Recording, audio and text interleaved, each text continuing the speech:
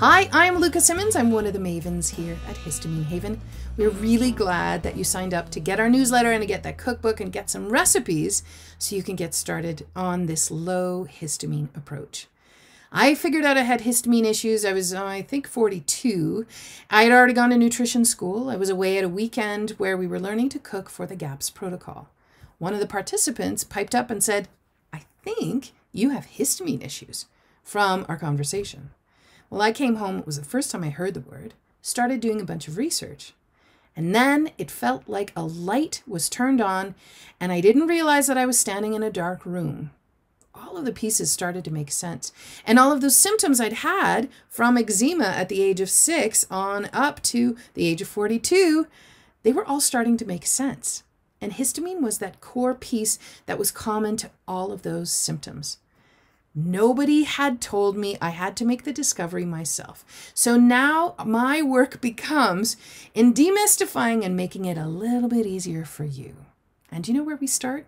We start with breakfast. So that's what I want to do today. I want to share with you 3 easy breakfasts to get you out of the gates running. It is probably the biggest first hurdle that feels like a hurdle for those who are starting on a low histamine approach. We hear it all the time from people in our courses and clients. So let's get you started. What are 3 options? First of all, let me say, use your shopping list that came in your email box yesterday to make sure that the ingredients you're using in the things I'm proposing will be low histamine. First up, make some porridge. Hang on, Luca.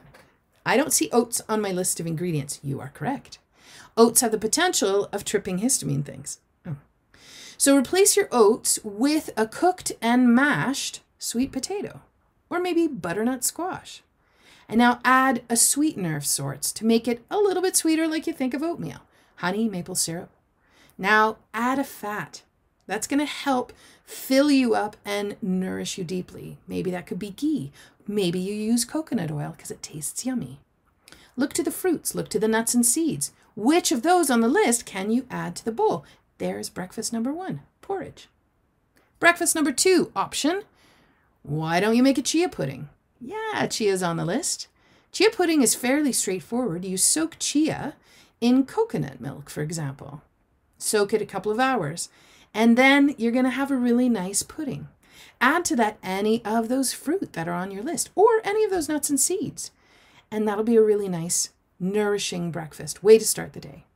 But if you don't love the texture of chia pudding, then you can transfer that to a smoothie. Exactly same thing. Use any of the ingredients on that list.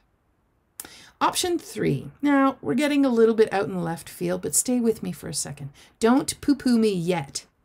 Have a bowl of soup. Okay, before you say, I don't think so. Look to how many cultures around the globe have soup as a first meal. I think they're onto something. What if you looked at the list and you made sure that you had a simple stock and then you add some meat and any of the vegetables that are on that list? What if you made a pot of soup? A warm bowl of soup can be the perfect way to start a day and will help get at the root of why you have histamine issues in the first place. Just make sure it has those ingredients that are on your shopping list. So those are your 3 potential ideas on how to get started with that first meal of the day. Because here at Histamine Haven, we're here to tell you that at the root, when there's a histamine or a mast cell piece to the picture, is a body that doesn't feel safe. So now our work becomes in building that safety. And breakfast is one of the ways that we start building safety. And demystifying how to get breakfast on the table is our work in today's newsletter. So get started on it and know that there's more coming in the emails in this next week. But reach out if ever you have any questions. We are here for you.